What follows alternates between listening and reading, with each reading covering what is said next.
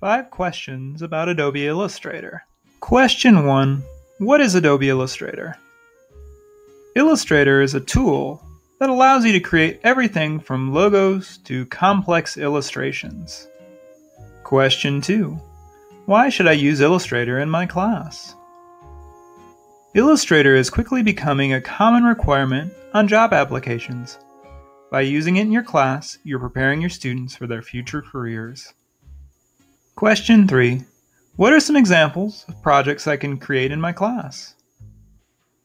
With Adobe Illustrator, students could illustrate observations they make about projects, create graphic representations of stories, or even create a logo that they can use to market themselves in their field.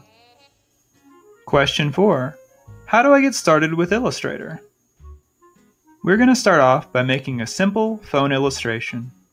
First, open Illustrator, select Create New, and choose the document size you'd like to make. Once finished, select Create. On the left side, you'll see a variety of tools. On the right, you'll see a white area that looks like a page. This is called the artboard. To get started, we're going to choose the Rectangle tool.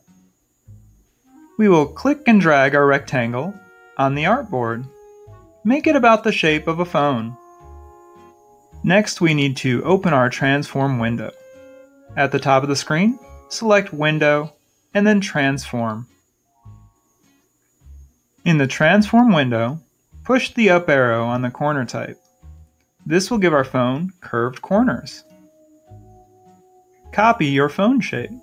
If you would like to use shortcuts, Ctrl+C will copy and Ctrl+V will paste. In the toolbar, choose a selection tool. Grab the corner of your phone illustration, which is called the handler, and resize the illustration until it looks like the screen of a phone. Select your first rectangle, and then in the toolbar, select the white box.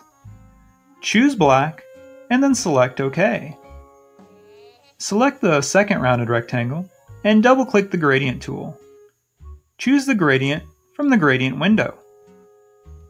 In the gradient window, change the gradient color to a couple of dark grays. Copy and paste your second rectangle.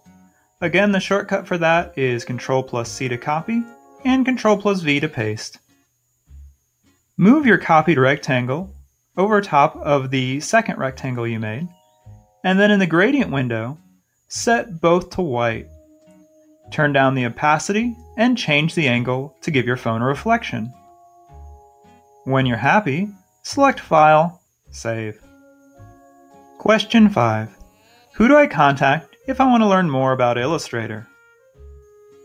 You can contact me, Willie Schaefer, UTSA Creative Cloud Support Specialist, and the easiest way to get a hold of me is to email me at william.schaefer@utsa.edu.